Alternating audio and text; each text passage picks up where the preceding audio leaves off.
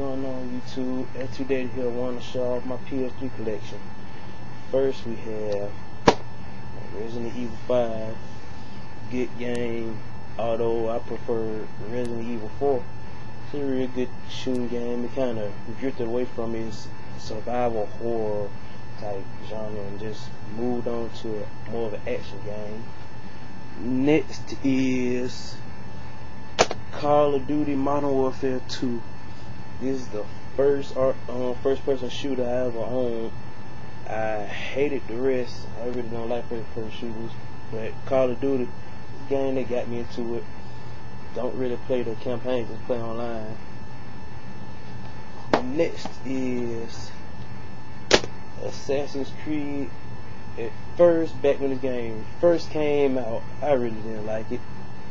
But then, after watching gameplay from Assassin's Creed 2, decided, maybe I should try it out, and played it, and, liked it. And next is Assassin's Creed 2, which is pretty much a better version of the first one. If you know how to play the first one, it has inventions and whatnot. It's a real great game. I love it. Next is Dynasty Warriors 6 Empires. I borrowed this from one of my friends since his PS3 died. But if you get another one, I plan on getting it back. I'm not a real big fan of Dynasty Warriors series, but it's whatever. Next is Eternal Sonata, the superior PS3 version, which is very better than Xbox 360 version. I think it's a really short RPG, but it's good though. Next is Gaia 3 Athens of Justice. I'm a somewhat fan of this Gaia series. Don't play many strategy RPGs. Well, I do play a lot of strategy RPGs. I just can't play through them. But this Gaia 3 is a really good one. Next is Valkyria Chronicles, one of the best RPGs on the PS3. It's like it's a better strategy RPG. I love it. One of the great games. Next is Folklore. I had to get this game because they said the game's starting to get hard to find, but I never really played through it yet, so I can't make an opinion of it for real. Next is Cross Edge. This game has mixed reviews.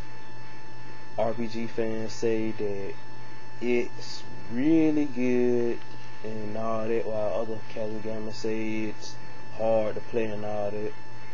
But honest, I can't put my attention to the game because Cross Edge is kind of boring. The story is boring. Next is Heavenly Sword. Supposedly people say it's a female God of War, but it's a really cool game. One of my first PS3 games I had. Next is God of War Collection. Since I never played the God of War games, decided get this and like them. I need to play it. I never really played it. Next up is Ratchet and Clank Future Crack in Time. Really, I like Ratchet and Clank games, especially the first one that came out PS3, Tools of Destruction. That was one of my favorites. Next is one of the best PS3 games ever, Uncharted Drake's Fortune. This is one of the games I used to hate too, because I wasn't a big Uncharted fan until I saw the second gameplay, which made me want to get Uncharted 2, which is everybody's favorite game. Apparently it's game of the year. But, it's a good game. I hate online play though. Okay. Next is crap, I dropped it. But Infamous, great sandbox type games. To keep people shocked and kill them. Be good or evil. Another great game. Next is Ninja Gaiden Sigma 2. Don't really know why I got this for real. I guess because the chicks on the back here with their big boobs or whatnot. It's a great game, action game. I hate the first Ninja Gaiden Sigma, hard as hell, but this one kind of acceptable. Next up is Soul Calibur 4. I really don't want to talk about the game because I broke so many controllers on here because so stupid. I'm pretty decent at it, but you know, it's whatever. Next is Street Fighter 4. Everybody loves Street Fighter, and I can't wait for Super Street Fighter 4 to come out. Although I suck at it, but you know, it's whatever. We just play to have fun. And after that is Tekken 6 on PS3. I'm pretty, you know, I like Tekken more than, you know, Street Fighter and whatnot. I guess because, you know, it's easier to play to me, that is. And I get more wins. And after the words is Naruto Ultimate Ninja Storm. The other Naruto Ultimate Ninja games suck. All on those on PlayStation 2 suck. Except for this one. When they brought the PS3, this was good because it make you feel like you're the ninja and whatnot. Next is Bayonetta, the PS3 version, which everybody complains and bitch about the graphics and all that, and the fans talking about it's a Devil May Cry clone, which it is not. And pretty much the only thing wrong with this version is the load times. That's all. I mean, the graphics, once you play the game, you really won't pay attention to it. These people just pay attention to every single freaking detail. Next is Siren, oh crap, my game's failed, but it's whatever. Siren New Translation.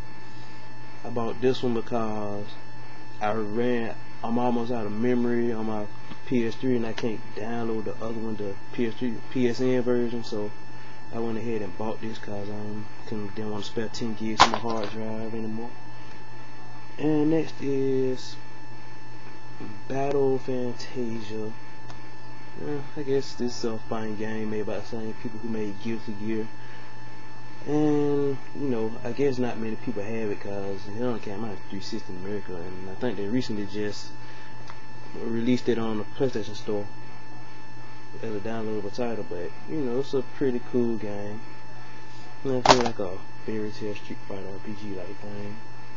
Next is Blaze Blue Calamity Trigger, which is like Guilty Gear and probably the only 2D fighting game I'm actually decent at. You know, fast paced, although I prefer Guilty Gear better. It's whatever. And the Japanese version, don't know why I got this, but the Japanese version, and one down there is an American version, but look, that's all of my PS3 game collection. So you can rate, comment, and subscribe. Thanks for watching.